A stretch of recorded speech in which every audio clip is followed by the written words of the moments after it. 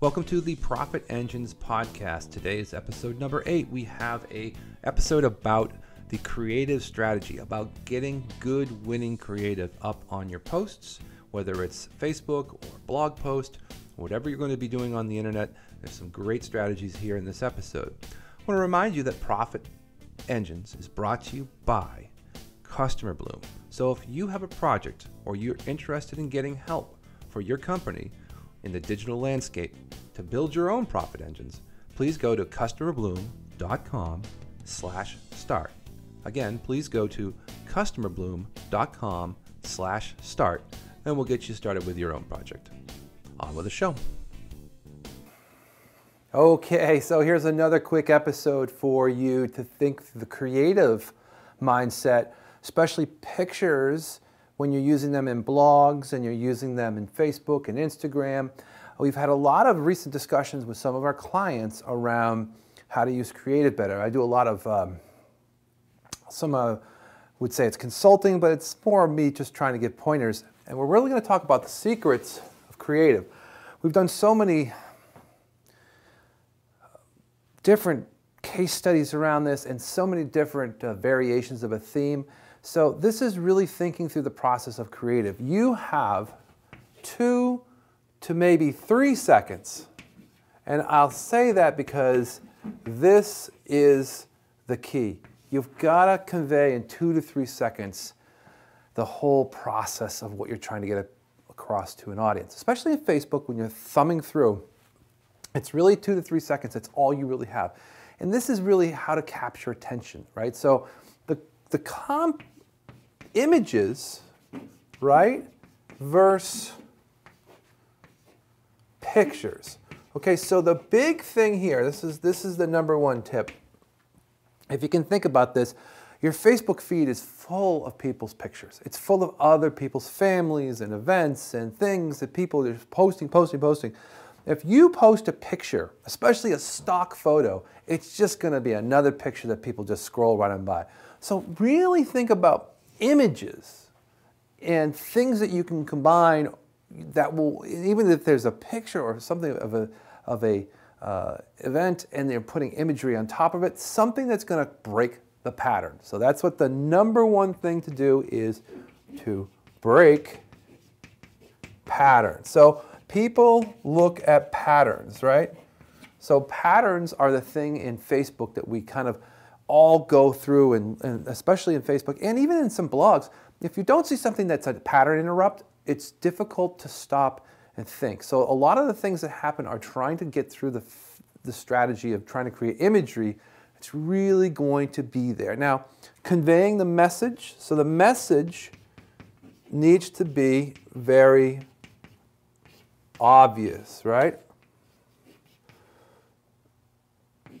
Okay, so obvious. So the concept is that if you can keep an obvious message into your strategy that tells the story in a very simple pictorial way. I think today was a good example. We were putting up some new blog posts and I said, you know, what we really need to do is show a picture of like an offer on a platter and people looking at the offer or you know, not people, but cartoons sort of looking faces looking at an offer with a dollar sign on it. And then the title was, you know, how to have a great competing offer. And then there's a little picture of me down at the bottom saying, hey, this is our episode number 7 of our podcast. So really kind of conveying it's about an offer and there's an offer on the table. It relates to dollars. So just telling your story. So it's really important to think about your imagery so you can get the point across. So it will work well in different modalities. Because that's the great thing is if you have a good image, you can use it across the different social channels and start it even on your blog and then do your distribution through your social channels from your blog. And that's the really cool thing is to reuse an image and not just have one sort of image for different channels, but really look at thinking through the imagery and thinking through the strategy of that image being in multiple places. So really, if you can display the product or service, right? So product, service, information, if that can be part of it, if you can get part of the info, product, service in it so that you get the concept, because a lot of people use this stock imagery and they just push it out there and they're trying to use the headline in their ads or the headlines in their blogs to catch people's attention, when there's this huge space that's not even being used properly right below it with this giant picture, typically of just something that they've taken out of a folder that's a stock image, like just of something random. I see it all the time. It's like 90% of the people don't even think through the image. Now, that's really what you need to do, is stand out, right? So that image needs to stand out. It needs to become part of the strategy. It needs to be a little bit different, a little bit more cohesive with your matter. And the next thing to think is your branding. So is there colors that match your brand? Is there fonts that match your brand? Are you trying to make sure that you stay consistent so that someone sees it again? There's this messaging trying to get into their sort of engagement process with your brand that's similar, so they get the fact that it's coming from you. Now again, you don't even make it look salesy, but make it look consistent. We use a light green border around our posts so that people know they're from us. And I know that there's a difference between, especially in Facebook, people know when it's an ad really at this point, but you can make it not look like an ad because it can look and convey a really good story and that people are just interested in general. Now, the one thing I will say that overrides this, and then I'll just get two more tips here, is use emotional content.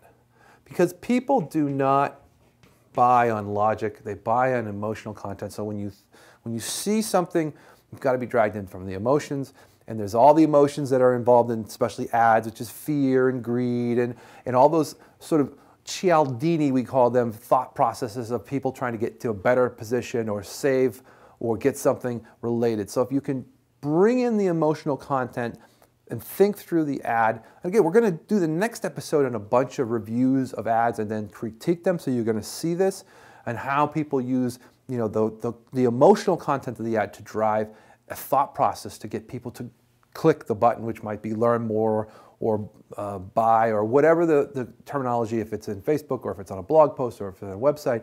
There's really good imagery strategies that you need to think through these images take up so much of these spaces of these places that you have to think through. Now here's the tips, especially in Facebook. Go Google your competition. So if you can Google your competition, go look at what they're doing for there's no reason, you're not going to copy it, but you can see what they're doing and what they're trying to get across.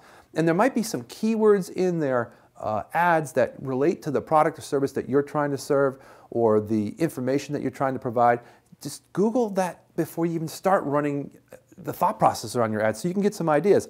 And then come up with 2 or 3 variations of your image and then bring it over to a designer and get it done. Or do it yourself in Canva or any of these online programs where you can do your own imaging. The key is don't initially just take that first one and go, okay, it's done.